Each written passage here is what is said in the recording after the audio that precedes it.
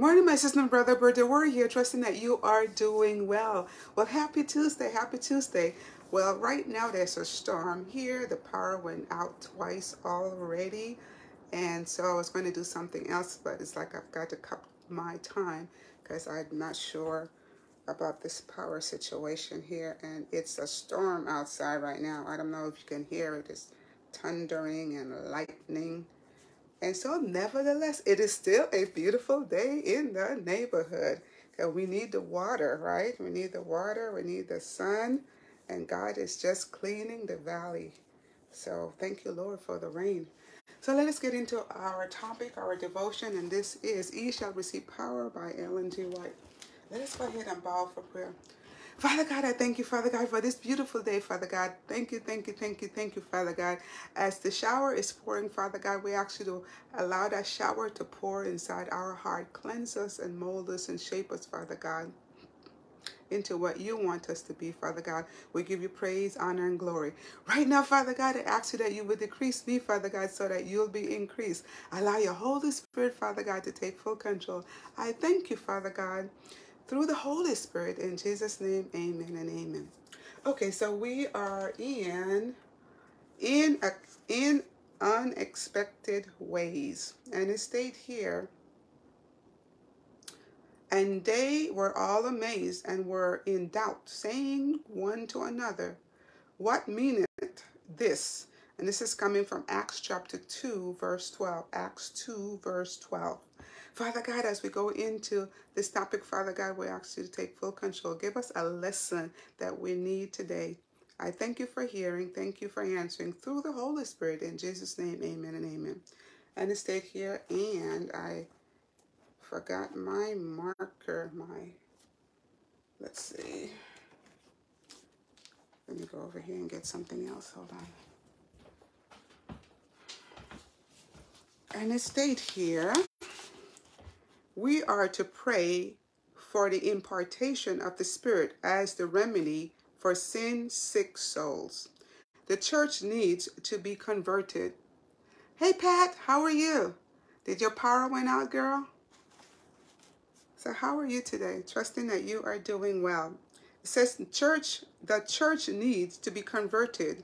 And why should we not prostrate ourselves at the throne of grace as representative of the church, and from a broken heart and contrite spirit make earnest supplication that the Holy Spirit shall be poured out upon us from on high. Let us pray that when it shall be graciously bestowed, our cold hearts may be revived, and we may have discernment to understand that it is from God, and receive it with joy.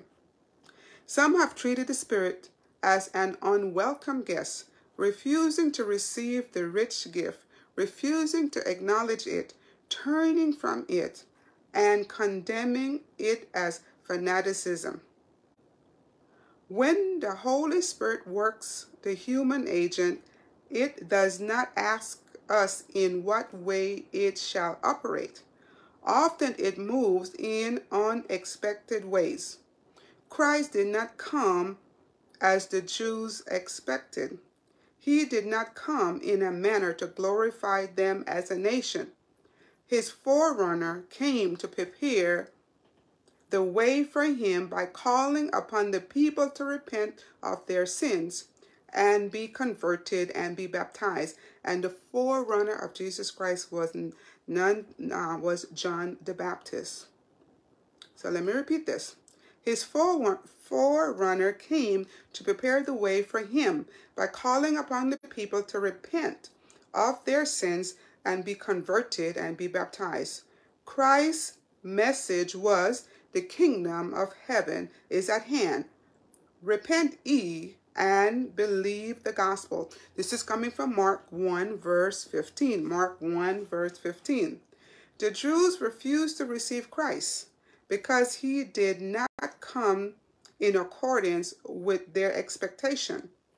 The idea of finite men were held infallible because they were arrayed with age, meaning they had a lot of gray, white hair. Okay, gray, white. So let me go back. It says, the idea of finite men will hail as infallible because they were arrayed with age.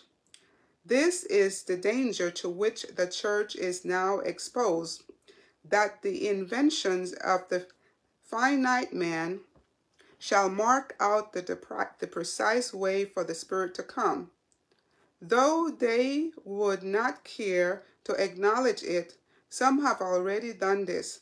And because the Spirit is to come, not to praise man or to build up their erroneous theories, but to remove the world of sin, but to reprove the world of sin and of righteousness and of judgment, many turn away from him. The Holy Spirit flatters no man, neither does it work according to the devising of any man. Let me repeat this. The Holy Spirit flatters no man, neither does it work according to the devising of any man. One more time. The Holy Spirit flatters no man, neither does it work according to the devising of any man. Finite sinful men are not to work the Holy Spirit. Finite sinful men are not to work the Holy Spirit. When it shall come as the reprover through any human agents whom God shall choose, it is man's place to hear and obey its voice. Let me repeat this. When it shall come as the reprover, meaning that it's showing you your faults, through any human agent who God has chose, it is man's place to hear and obey its voice. So that concludes my devotion, my sister, my brother, in unexpected ways, my sister and brother. So like I keep on saying, the Holy Spirit uses us.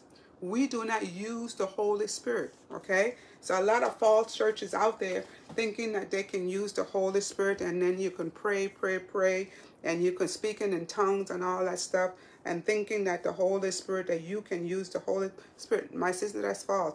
The Holy Spirit uses you. You don't use the Holy Spirit. You're not the one that dictates what the Holy Spirit does. The Holy Spirit does that, my sister and brother. So we need to be very mindful of the power of the Holy Spirit, and we are not supposed to grieve the Holy Spirit of God, my sister, my brother. So we just need to be very mindful, So with that, my sister and brother, let us go ahead and bow for prayer. Father God, I thank you, Father God, for this message, Father God. I thank you, Father God. I thank you for my sister, my brother that stopped by here today, Father God. You know our individual shortcomings, Father God. So, Father God, we lay all our burdens at your feet, Father God. We lay them down, Father God. And we thank you, Father God, for being such a mighty God that you sit high, but you look low, Father God. And you have already dispatched angels to answer our prayer, Father God. And we thank you, Father God, for being such a mighty God that you are here, that you have heard us.